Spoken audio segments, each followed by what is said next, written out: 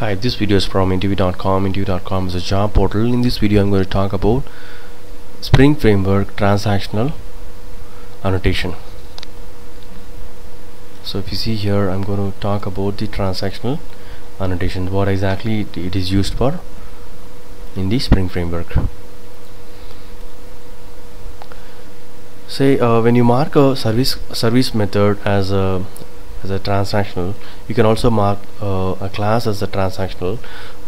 If you mark a class as a transactional, what will happen is the entire public methods, all the public methods within the class will the transaction will be applied and it will be taken care by the Spring Framework. If you are placing at the public method, only for that method it will be applicable. So Spring Framework completely take the role of handling the transaction for a particular DB session.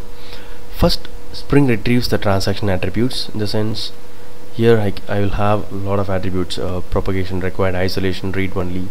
So it retrieves the transaction attributes. Then it gets the transaction manager from the Spring context and the transaction attributes like propagation, isolation, read only, timeout. A transaction is created by the underlying entity manager. So these are the things that is done by Spring Framework behind the scene. So you have simply marked a method as transactional. So Spring does a lot of things behind the scene. The target method is invoked. After returning from the method invocation, the transaction is committed.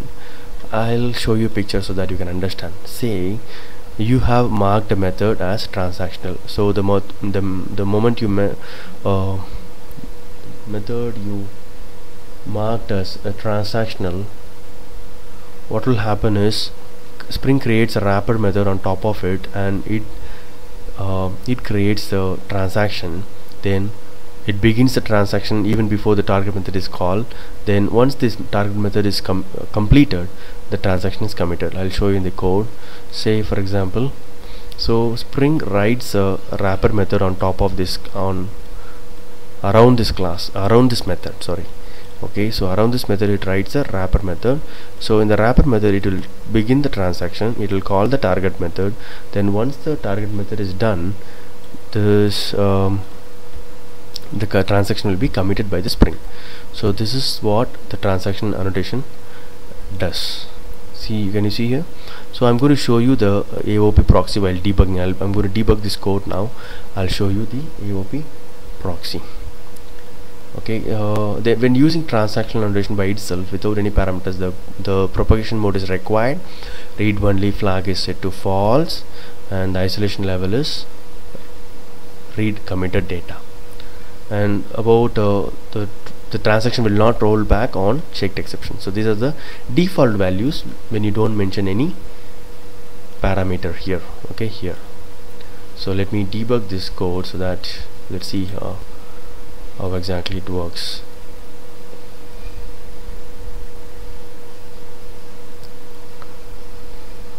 So here it's going to load the application context.xml file, and it will create all the beans, and we are going to get this hotel service bean from the context. I'll show you this service class will be created in a different way. So it will be a proxy object, it will not be the real object. So it's running now. So I just want to explain this. See here I have commented this code. So if you create an object like this and call this persist hotel method, this method, it will not be, the transaction will not be applicable. It is not applied because this is your own object that you have created. So transaction will not work at all. So please remember, it should be always a bean that is you got from the Spring Framework, otherwise it will not work. Okay, so now I'm going to say, so if you see here, a proxy will be created. Okay, this is not your real object, this is a proxy object. Can you see here, this is not the real class. Spring has created a wrapper class on top of your target object. So this is what it has done. So target class is yours and AOP class created by the Spring itself. So now if you call, it will be persisted and transaction will be applied.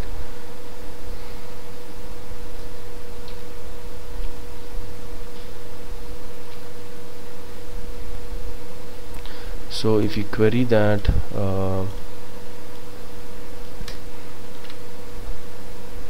you can see an entry in the database.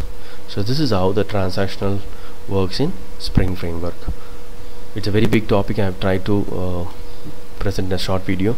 Hope this video is useful and informative. Thank you and all the best. If you like this video, please click the like button. Thank you.